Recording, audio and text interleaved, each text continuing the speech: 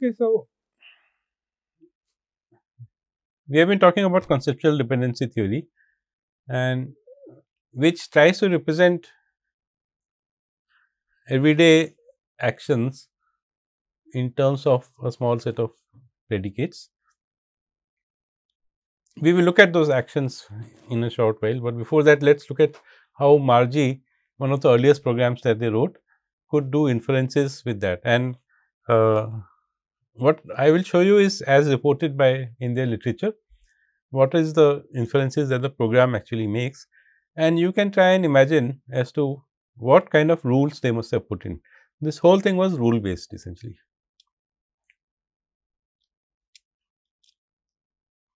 So, here is an example. John told Mary that Bill wants a book. MARGIE produced these different outputs. For example, a book about what? Mary knows that Bill wants a book. Bill wants to come to have a book. Bill wants someone to cease to have a book. Bill wants to read a book. You can imagine that, for example, when you are talking about giving a book from person A to person B, then you can make inferences that now person B has the book, person A does not have the book, person B wanted the book, maybe person B will read the book and things like that essentially. So, you can put in knowledge about this kind and then of course, make these inferences.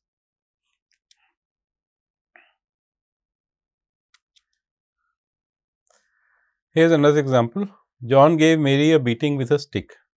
So, you can infer a stick touched Mary. We will see later when we talk about this somebody hitting somebody with a stick, that basically there is a physical contact between the stick and the person who is being hit with a stick. So, that is why this MARGIE could infer that a stick touched Mary.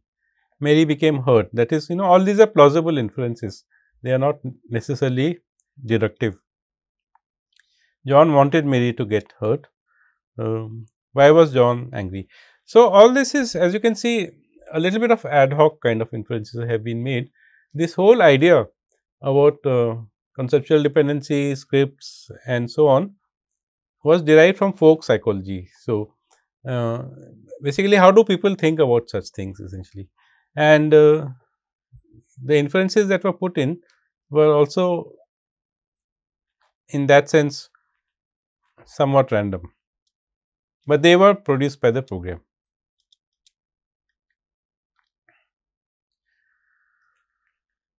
So, John gave Mary an aspirin. John believes that Mary wants an aspirin. Mary is sick. Mary wants to feel better. Mary will ingest the aspirin. All reasonable inferences, but you have to have the background knowledge about the world to be able to make them. So, you should know what is an aspirin to start with. John is going to go to the store. John wants to be at the store. A little obvious, but it is an inference that you can make. What does John want to buy? Also a plausible inference or a question. John will trade money to the store for something. So, for example, buying in conceptual dependency will be broken down into actions where you give money to somebody and somebody gives you something.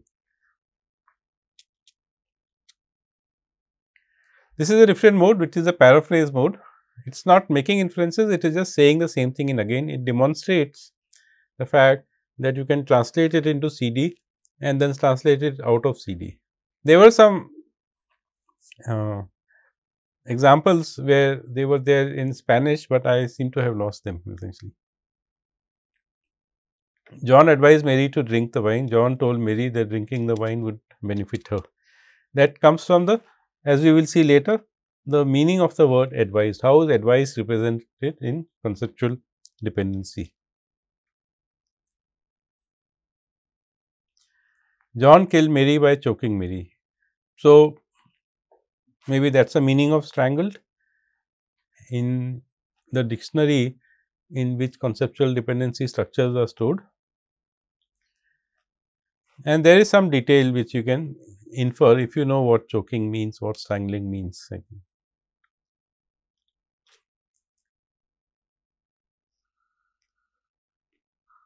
Reading the book reminded Rita to loan the book to Bill. Rita remembered to give the book to Bill, and she expects him to return it to her because someone read the book. So, it is a bit, as you can see, incoherent, but that is, it should be and she expects him to return the book, because that is the meaning of the word of a loan essentially.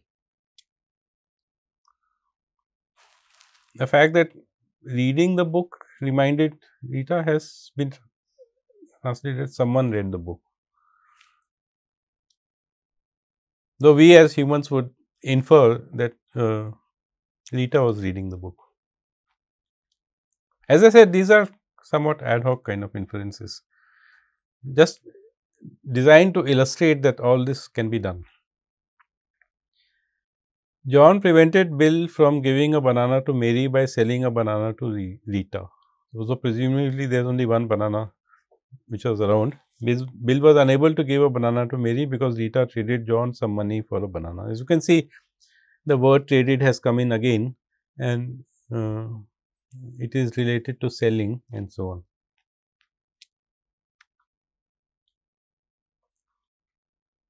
What are the different kind of inferences that Margie could make? One is specification inferences. John picked up a rock, he hit Bill. So, the inference that you are making is he hit Bill with the rock.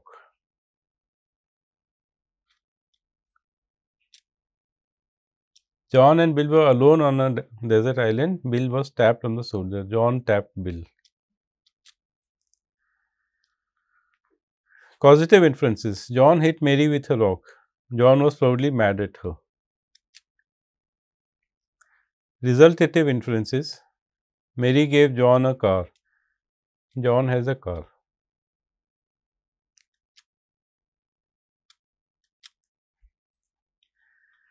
Motivational inferences. John hit Mary. John probably wanted Mary to be hurt. All this comes from the way we represent the meaning of words like hit and so on essentially. Pete went to Europe. Where did he get the money from?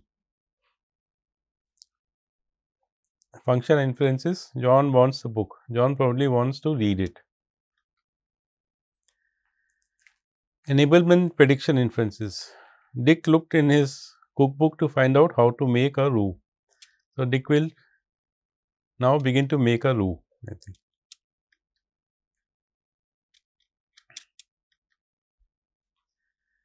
Missing enablement inferences. Mary couldn't see the horses finish. She cursed the man in front of her. Infer that the man blocked her vision. Intervention inferences. The baby ran into the street. Mary ran after him. Mary wants to prevent the baby from getting hurt. You can see that this is, you can generate some answers only if you have some certain amount of world knowledge about everyday actions, which is what CD theory is about, to understand what is really happening there. John wanted some nails, he went to the hardware store.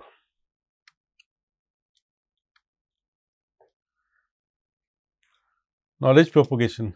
Pete told Bill that Mary hit John with a bat. Bill knew that John had been hurt.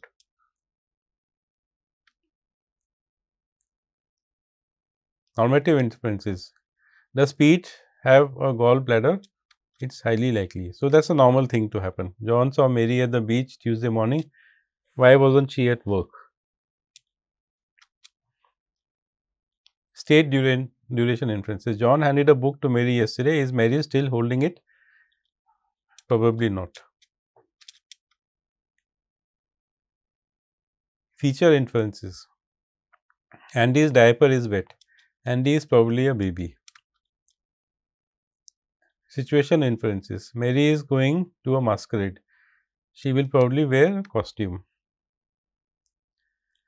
Utterance intent inferences. Mary couldn't jump the fence. Why did she want to? What are the kind of heuristics that were there into their system? for making these inferences. By heuristics, you mean rules. John ruled as he viewed the banana he ate. Fill the banana as the conceptual object of eating. Pete and Bill were alone on a desert island. Someone tapped Bill on the shoulder. We have seen this example. Fill in Pete as a conceptual actor of the move which underlies tap. Mary picked up the rock. So, this whole idea is about expectations, that we will see that empty slots in representations are expected to be filled. So, if there is an empty slot for an actor, and you basically pick one of the actors that you know about. Mary picked up the rock, she hit John. Predict that it was the rock. It was the rock that was in the object of Mary's propelling act. So, propel we will see is a act. John was driving his car, he hit Mary. Predict that the car is the object of the propel. The car was moving and the car hit Mary. John bought a hammer. Buy is underlined by a dual A-trans. We will see A-trans is abstract transfer, which means transfer of possession act. Who is the other actor? He bought a hammer, but who did he buy it from? You can expect that empty slot to be filled, and these kind of rules will say look for that pillar for that slot. John was asleep. What is the location of this common state likely to be in the absence of other explicit information? Hopefully not a class.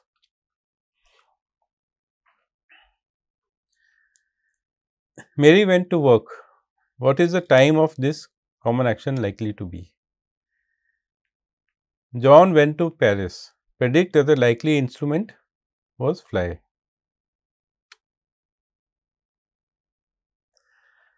So, this is a sentence we had seen earlier. John hit his little dog, and supposing we wanted to say yesterday John hit his little dog, then we have said that conceptualizations can have a time associated with that, and we can add yesterday here. We also said that you should not use the word yesterday there, that you must make it explicit and so on, but that is the idea of adding more information to the same conceptualization. Now, you will remember that we have already spoken about such things, reification and the process of creating abstract entities. In this case, that was an event, and incidentally this was also an hitting event that we had talked about earlier, in which Divya had hit Atul, and we had broken it down in this fashion, which you will recognize is similar to what conceptual dependency is also doing, that we are having binary relations between elements, which are depicted in the C diagrams by graphical, but you could also write them as in a logical structure, perhaps a little bit like this or something like that. So, if you wanted to represent this same conceptualization in the more modern like style that we adopted for triples and binary predicate sentences, then it would look something like this, that there was an event, the agent of the event was John, the object of the event was a dog, the owner of the dog was John, the act was hit, and the date was June 12. I should have added an attribute here, little.